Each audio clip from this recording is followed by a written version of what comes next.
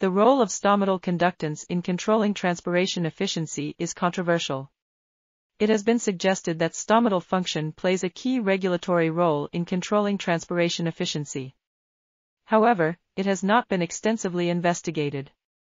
We found that drought significantly reduced the transpiration rate of winter wheat under both normal and drought condition.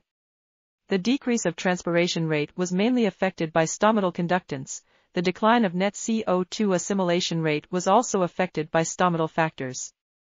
The soluble sugar content and proline content were significantly increased under drought condition. The stomatal density was increased and the stomatal length was reduced. These results led to the following conclusions. 1. The increase in TEL under drought condition is regulated via the stomata, and 2. The regulation via the stomata is more sensitive.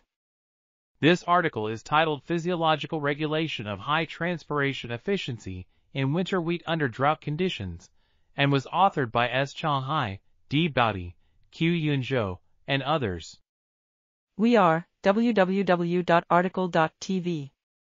Check out the video description for links to this article.